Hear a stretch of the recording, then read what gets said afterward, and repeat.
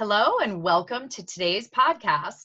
I'm Susan Guthrie, your host, and this show today is really going to home in on dealing with, all the tough times, both in the microscopic sense of the tough times of divorce, but also I think that what we're going to talk about today is really applicable on a broader scope to perhaps the tough times that we find ourselves going through in the world today. So I'm truly excited to have my guest with me here today. I'm going to use the word inspire, and I know that might feel a little overused these days, but I mean it. I truly mean it. I've read her book. I've spoken with her on a few occasions, and I come away with that feeling of being inspired. And so when I was thinking about what we wanted to do for today's show, and I was looking through the book, I really honed in on her core message, which is living authentically is your path to getting through those tough times. So let me first introduce you to my guest today. Her name is Pamela Savino. Pam, thank you so much for joining me today. Oh, Susan, thank you so much for having me. It's such a pleasure to be here. I have really been looking forward to doing this taping because this message, I think, is going to really be so applicable on such a broad scope to so many things that we're facing. We're taping this as we've now been in the COVID era for about 3 months. We're facing a great deal of social unrest in our country and in the world. Financial crises are going on at varying levels for so many people. So there's really a great deal going on in our world. And there's also a great deal going on in the world of divorce. Unfortunately, I think all of that unrest has fueled unrest in our home, in our relationships, or maybe it's just been shining a spotlight on something that's been festering for a while. But so I think your message of living authentically is going to truly help people in so many different ways. So I'm thrilled that we're doing this here today. Thank you. I'm honored to be here. So I love to give people a background on my guests because I really think that helps them to understand just how insightful the information they're going to hear is. So let me just, you are the founder of Live Authentically. So you truly believe at your core in your message, and that's your life coaching business. You are also the author of Soar, which is a fantastic title. For those of you who are watching on the YouTube channel, I'm holding a copy of the book up, and let me tell you, jam-packed with information. This book, I highly recommend everybody, get a copy and read it. It's available on Amazon, and of course, I'll have it in the show notes. And you recently started your own podcast called the Live Authentically Show. Yep. So, and actually, you and I just taped an episode for your show recently, which I'm looking forward to hearing. I am as well. That'll be out soon. So, I love that we're going to talk about this, but I did want to start with how we met, because I think that this also brings a layer in that will impact my listeners who are mostly people facing divorce. So you and I actually met through Beth McCormick, who is one of my good friends here in Chicago. And when I say that, Beth is just one of those people, right? I know she's a good friend of yours as well. But Beth is also one of the leading family law and divorce attorneys here in Chicago. In fact, I call her the queen of high net worth divorce. She is really a leading figure, if not the leading figure in family law around here. And that's how you know her. She was your divorce attorney, wasn't she? Yes, she was. And that's not a surprise or privileged information, because Beth actually wrote the foreword for your book. Yep, she did. And one of the things that she said in there, and this was the sort of the first lesson I hope maybe people would pull from your book and from what you have so authentically put out there. Beth said, most of the time as divorce attorneys, we drive the process, we drive the action and lead our clients through it. And she said that was reversed in your case, that you very much led your divorce, knew where you wanted to go, and she was there to help you facilitate. And I think that's so important for people to understand. But how did you get there? How did you become the driver of your divorce process? Well, I so firmly felt that I was stepping into my authentic reality for the first time in years. And I navigate my reality through energy. I navigate my reality spiritually. And I go in the direction life is taking me. I flow with it. And I do what feels right in the moment. So I knew that despite the way that the sequence of events, I was in the middle of a divorce, I knew that I was being led in the right direction. So I was confident in the direction life was taking me, even though in the midst of everything, we were going to have to rearrange some pieces. I knew I had the confidence and the trust and that faith-filled knowingness that I was going to be launched to a higher place. I needed to be willing to embrace growth. I needed to be willing to embrace uncertainty and dig super deep and catapult myself to a higher place. And that's really the core of your message, I think, and people will understand that. I love that we started with that, because I think as we walk through our discussion today, it gives great insight into how you came to that place and how you truly live authentically, and how that's brought you. I like the vision of you catapulting, flying through the air to a forward place. But let's go to living authentically, or that particular phrase, because as I mentioned, it's the name of your podcast, it's the name of your business. If you go and look at the Live Authentically website, it's very much embedded in your messaging. So, at a high level, what does that phrase mean to you? What are you saying with that? What I'm saying, to me, live authentically means living a life that is true to who you are. A life that is true to who you are at the deepest core of your being. So not a life that is consistent or congruent with what society tells us we should be doing. Not a life that is congruent, that is with what our parents are telling us, not a people-pleasing life, a life that represents who you are. And that means aligning your behaviors and thoughts and actions and feelings and having your physical world, your outer world, consistent and reflect what's going on inside your heart, with your heart and soul. It's that feeling of everything being in alignment. And I know that feeling so well now. I started to feel that during my divorce process. I started to embody that, and I can feel it so deeply because I lived in a very inauthentic place for so long. I only know authenticity because I know inauthenticity as well. I knew it quite well. And my thoughts and actions and behaviors and feelings weren't all in alignment. And my physical world, my outer world, wasn't congruent with what was going on in my heart, but I was in fear mode. I was holding on to what was comfortable and known and familiar. I was scared to step into a new reality, scared to make a change. But ever since I decided to choose faith over fear, that's what allowed me to step into my authenticity. I think so many people listening right now are going to hear that and have it resonate right inside of them. It does with me very much, that feeling of, living inauthentically and what it means to make the shift to live authentically. And it may sound like a small thing. It's actually probably the biggest shift you can make. And because that's your message, I was looking through the book again, and I really, I told you this just before we started taping, there's a chapter in your book, it's chapter 14, and the title of that chapter is Tough Moments. And you share very authentically some tough moments that happened in your divorce during that time.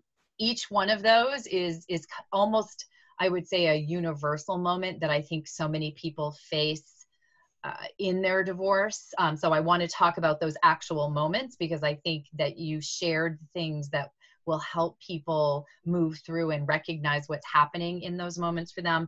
But also, I think it's where the shift from inauthentic to authentic living happens. So yeah, it's a wonderful chapter. The whole book is good, but if we went through the whole book, as I said, we'd be talking for the next couple of days. This is jam-packed with information. So you do talk about the first part of living inauthentically came from the decision that you and your husband made after deciding that you were going to get a divorce, but you held off on telling your children because you felt it was better to wait until a certain point in time to tell them. And you said that led to a very inauthentic experience for the two of you. So that is something that I hear from clients and from listeners all the time, that particular paradigm of knowing as the parents what's happening, but not feeling it's time to tell your kids. So can you explain what happened there? Absolutely. So we decided in March of 2017 that we would be going down the path of divorce. And we thought very carefully about delivery of the message to the kids, the timing. We didn't want to jeopardize the rest of their school year. So we decided that we would allow them to finish out the school year and tell them. We carefully chose a date in June that we would tell them. And I have to say, those 3 months were absolutely the most challenging part of the divorce process because we weren't living authentically. I mean, I felt like I was straddling two completely disparate realities. Sometimes it was business as usual. We would have this front and we were having, celebrating the kids' birthdays jointly with both families, and everything was kind of okay on the outside. And what was going on behind the scenes was very, very different. Divorce attorneys were being contacted. Separate houses were being purchased. We were kind of surreptitiously tiptoeing around, making sure nobody saw papers laying on the island. And I just felt so incredibly, it just felt smothering. It just felt smothering to be just withholding information, harboring secrets. It just felt so inauthentic. Conversations we had were just not congruent with what was actually happening. And it's really hard. I mean, it just becomes so energetically weighing. It just felt cumbersome. And the day that we told the kids was actually, there were a number of emotions, obviously, but it was so incredibly freeing. Because I said, okay, finally now, I just energetically felt so much lighter. That now we're able to step into our respective authentic realities. Yes, we're going down different paths, but the silver lining, the good news is that it represents who we are. We are on a path. Now we are on a path to happiness. We are on a path to authenticity. And that is something we would not have been able to achieve in our marriage. Well, and that's, they always say the truth shall set you free. And there's actually such truth behind that truth. It really, secrets can really weigh us down, all kinds of secrets. But that was a secret you were keeping from your children for the best of intentions, but it led to a lot of inner struggle. Absolutely. Absolutely. I mean, it was to say that it was a personal hell would be an understatement. It just was not, it didn't feel right to me. I didn't like how I felt physically, mentally, emotionally, spiritually. So that day that we were able to step into our truths and tell them was just so incredibly freeing. And I just thought a lot about, I have to say, this idea of living authentically really was born during that time period. And I will say that was absolutely the most challenging part of the divorce process because I wasn't living authentically. But that's where I did the deepest soul work. I mean, I really want to highlight that's where we find our greatness, is in those challenging moments. I had a choice. I had to dig really, really deep. That was the only way I was going to be able to get through it. And I looked at everything from a number of different ways. And I realized that so many people are living inauthentically. And again, it's not a judgment, it's an observation. And it's something I really wanted to bring out in the open and talk about it, because that's how we grow, that's how we heal. And it's not just limited to divorce. It's not just limited to relationships.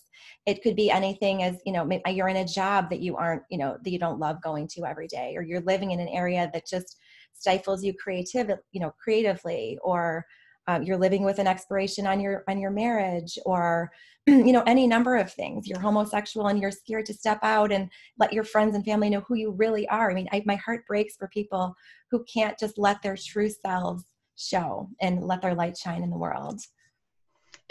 That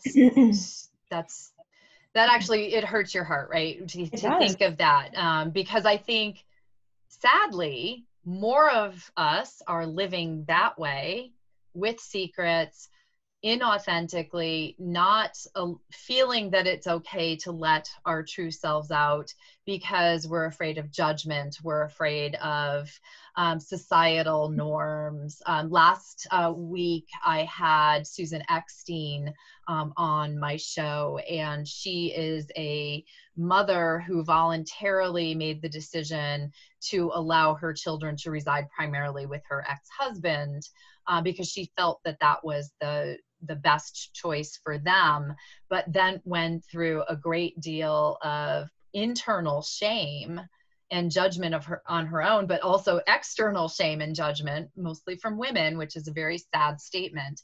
And then wasn't until she was able to own it and claim it and put it out there in the world by coming on shows like mine and talking about it. She was living inauthentically. She was hiding that and keeping it a secret. So those are the stories that I think are, that so resonate in our world today. And that moment when you did step into authenticity and told, in this particular case, told your children, so telling the children that you're getting a divorce, hot topic, right? This is such a touchy moment. There are so many wrong ways to do it. And I've seen them all, unfortunately, over 30 years of divorce practice. You and your husband, I would say, did much of this correctly.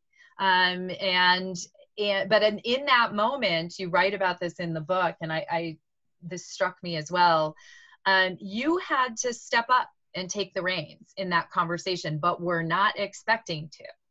And that was a pivotal moment for you as well. So I wonder if you could describe that, because many of my listeners are facing that conversation.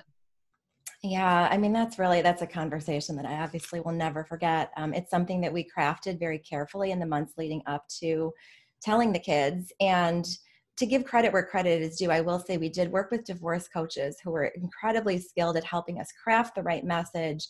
So we were very prepared. And so we went in, we had it all planned out. My soon-to-be former husband was going to be the one delivering the message, because based on, historically speaking, he would be able to be the one that would remain emotionally centered, and I would generally be the, kind of have the emotions flowing. And so we gathered the kids on a Saturday morning and sat them all down on the family room couch, and could tell from the looks on their faces that they looked like, they were expecting us to tell them they were going to Disney World or something. And so we all kind of gathered, and there was a pause, and I looked over at my soon-to-be former husband, and it was pretty clear to me that I was going to be the one to deliver the message. So somehow just completely emotionally centered. And I don't even as a writer, it's hard for me to even put words around the feeling, because it felt like a force outside of me just kind of took over. I don't know where the strength came from. I mean, I do believe it came from, the universe, universal energy, just that, just feeling so completely aligned and confident in the messaging. And I just took the reins, and I just started to speak, and I said, we wanted to get you guys together to tell you that your dad and I have decided to get divorced. Some things will be changing and other things will be remaining the same. But regardless, I said, we will always love you, and we will always care for you, and your dad and I will always be an important part and a very special part of your lives. Excuse me. And I got that in about 15 to 20 seconds, because I knew we had a very narrow window, and anything else that I said beyond that would just be lost in the emotions and everything that was swirling. So I took that, a very, condensed message and got that in about 15 seconds. And their reactions were varied. One left the room, and one said, I don't want divorced parents. And the younger ones asked questions. And, but I just felt so free. I felt free because we were in that authentic space. And we answered the questions that we had answers to, and told them we would keep them updated, and the dialogue started flowing. And, it was to be totally authentic. I mean, I'm not one to sugarcoat. I'm kind of a tell it like it is person. Those were a challenging couple of days. I mean, we just told the kids their parents are getting divorced. We're each moving into respective separate homes. We're leaving the marital home. I mean, talk about a massive amount of change going on. So there were a variety of emotions, but we just continued to allay them and let them know that we would work through this together, and reassured them that they would still see both of us very frequently during the weeks. Well, and I think, what you just said there about there being a high level of emotion. Of course, right? Of course, there's a high level of emotion, but addressing it with truth, honesty, and the constant reiteration of love, care, and support is lying to your children or sugarcoating it, as you just said, use that phrase. You're not doing them any favors. You do need Right. to help them to understand the change that's coming and process it. And there's another story here in this chapter, but this one really jumped out as well. Your daughter called you out. She came right at you. And this was another one I heard where your daughter questioned your choices and questioned your commitments that you had made in the past, around the phrase "till death do you part." And I've heard that from parents as well. So your kids may challenge you, but I thought your response to your daughter was so well handled and nuanced. So can you share that with listeners? Yeah, absolutely. So just one day out of the blue, and she just came up to me and said, she challenged me. She called me out on the carpet and said, "You guys stood before your friends and family and said, 'till death do you part.' What happened to that?" And I said, "Honey, you're absolutely right. Let's sit down and have this conversation." I mean, I thought about that for a long time before I decided to get divorced. We pledged this in front of our friends and family, what happened. And I said to her, I said, "I know this is really challenging," because I always validate the feelings. I said, "I know this is really hard to understand, but, I said, your dad and I made the best decision that we could make at the time. And based on our life experiences at the time," I kind of put it into sort of, more kid-friendly terms, but I said, "I know it's hard for you to understand this given your age." And I said, adult romantic relationships are incredibly complicated. And I said, people change and grow over time. And, your dad and I have gotten to a point that the love that exists between us is not like married people. And I said, we all come into we spend time together in much the same way that we have different friendships that may last for a certain period of time. I said, your dad and I have a soul contract, and our purpose for coming together was to bring these 4 gifts into the world, these 4 children into the world. And once we did that, we were no longer, the well was dry. We were no longer in a position to be in a relationship, a marriage with each other. So, I explained it to her like that. And she continued to challenge me from time to time on that. But every single time I dug deeper and was able to address it kind of from a different perspective and help to kind of reassure her and kind of color in some of the questions that she had. Well, and you didn't run from the conversation either, which a lot of parents feel, when there are certain conversations that are not appropriate to have with children, right? Like, why are mom and dad breaking up? Well, because daddy cheated on mommy. And, there's a conversation not to have about why till death do us part it didn't work out.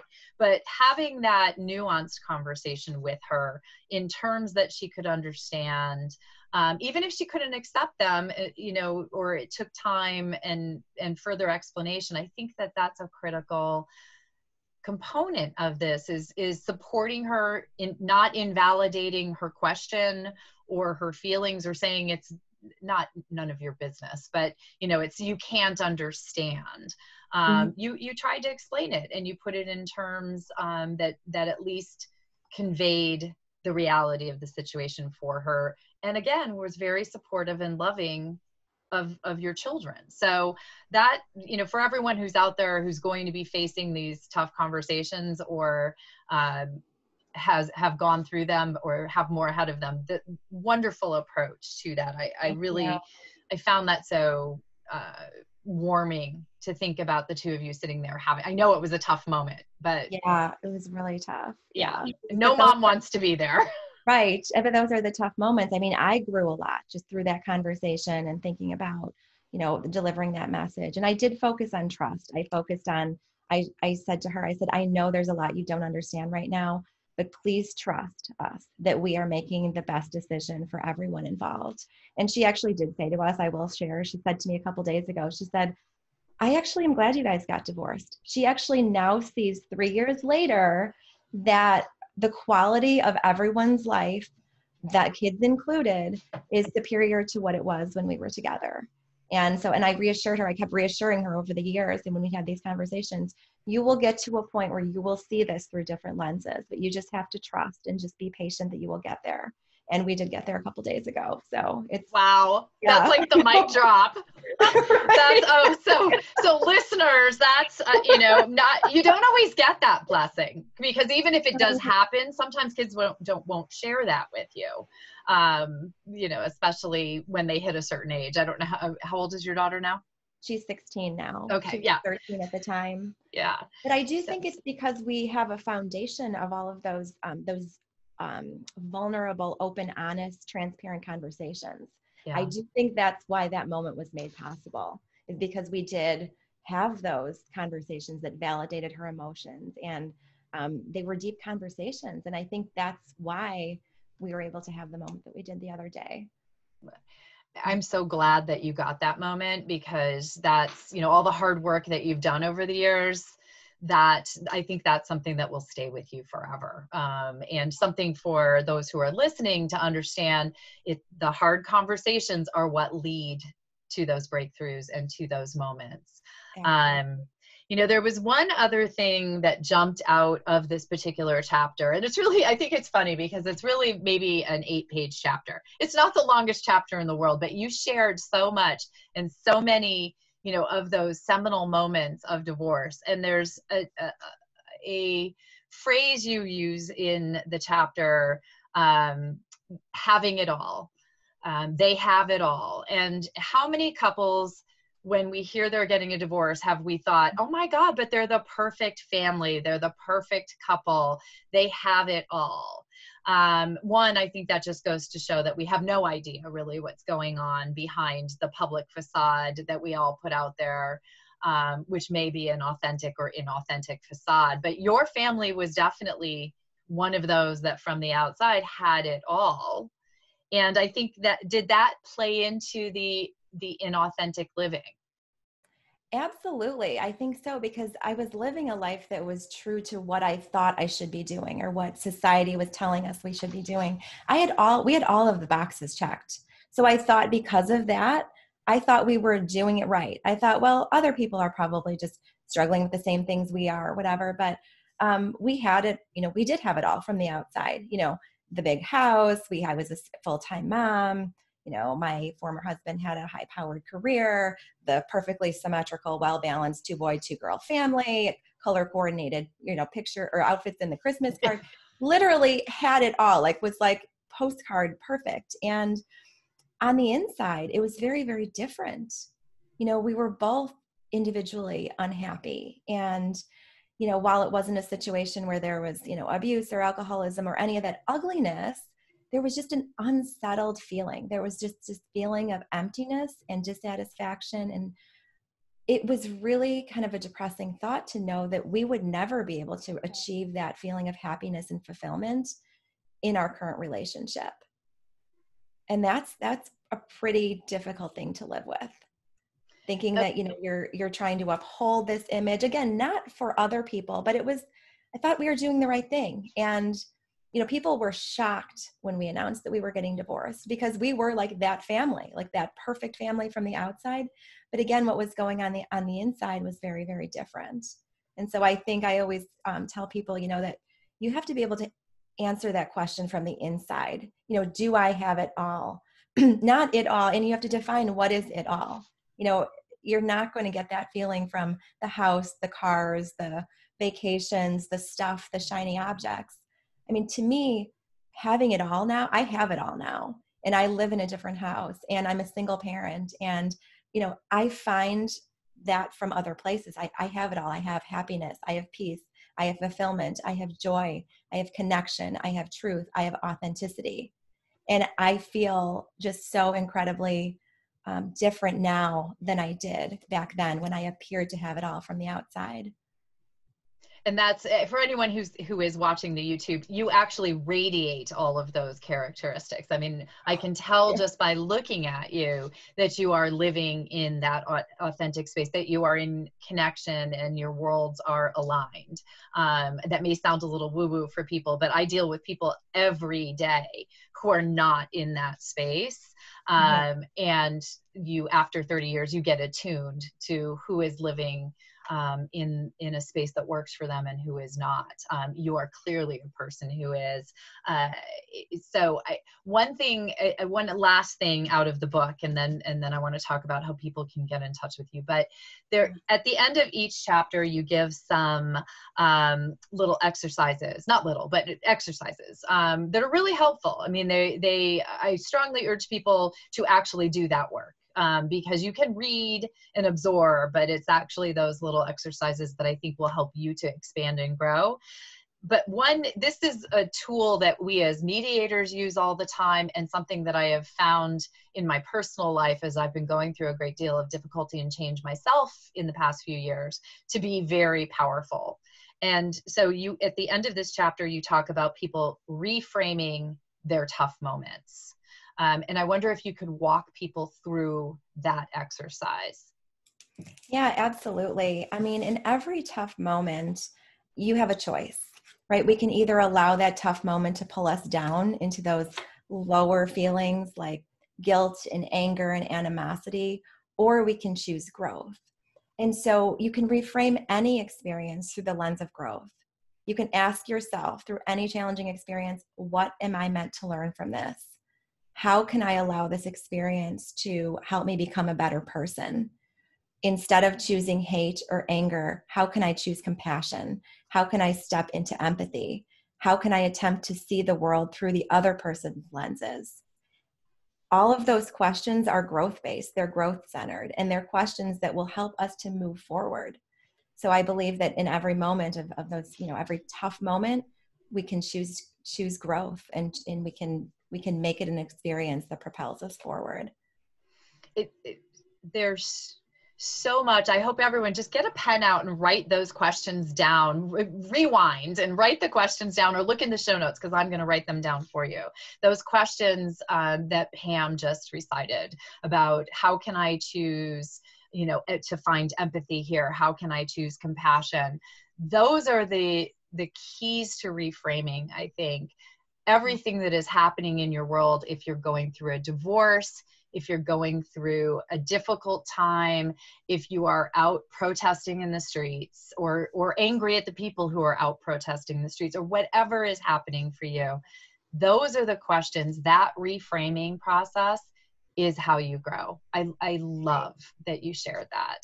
Thank you. Please, people, reframe. So, and that's just one little tip from Pam. But Pam, you work coaching with people. You also do group workshops. How can people find out more about your coaching, get in touch with you? Yeah, you can actually, I have a Facebook group, so you can check us out at liveauthentically.today/FB. You can also email me at pamela@liveauthenticallytoday.com. And you can also find out more information on my website, which is www.liveauthentically.today. You've got to be able to remember that, people. Live authentically. I also want to point out the book is available on Amazon. I will have Soar. I will have a link in the show notes. And then you have a wonderful free gift just for listeners. If you want to tell them about it, there will be an exclusive link in the show notes so they can access it. Absolutely. So I've put together a guide called 5 Powerful Ways to Embrace Your Authentic Self. So it's just ways to get you started on this path of authenticity. And this is something that I wish for everyone. I mean, that is my one wish for people in this world, is that they are able to step into their truth. I hope that, we can only in these half-hour episodes really skim the surface, and there's so much here, but there's hope in what you're saying. There's, there's reality in what you're saying. There's truth in what you're saying. There's compassion. There's empathy in what you're saying. I hope that this is going to be that step forward for the listeners and for everyone out there, because this is what we need in our world today. So thank you for joining me today, Pam, and sharing. Thank you so much for having me.